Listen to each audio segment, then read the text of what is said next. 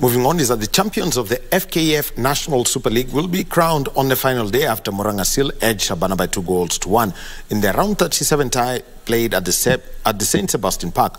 Meanwhile, corporate firms have been urged to help nurture sports talent by supporting upcoming sports teams. Champions of this season's FKF National Super League will be known on the final match after Murang'a Seals defeated Shabana in their second last game on the season. Fabian Badis and Ali Yusuf were on target for the hosts while George Onyango headed in Shabana's consolation goal.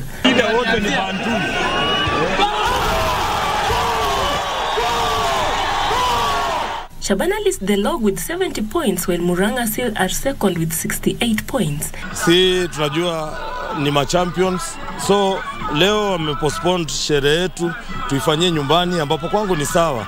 So tunaenda all out na tunaenda kujua nyumbani tunanidi kushinda na tuchukue kombe.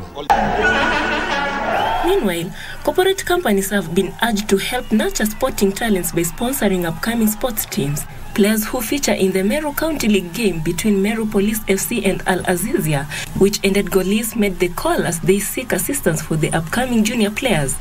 Talents ziko Meru. Tusaidia hao vijana wetu vile wanaweza, unajua wakikuja hapa exposure ndio inaweza wasaidia ndio at least waonekane na timu za nje. Bila kucheza leagues kama hizi hawezi onekana na timu ya Nairobi.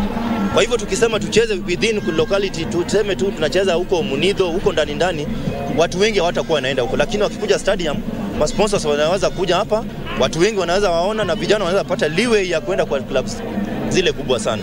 The players also appreciated the fans who support the clubs at the regional level, saying football is coming up and urged them to continue turning up in the large numbers whenever there is a football match.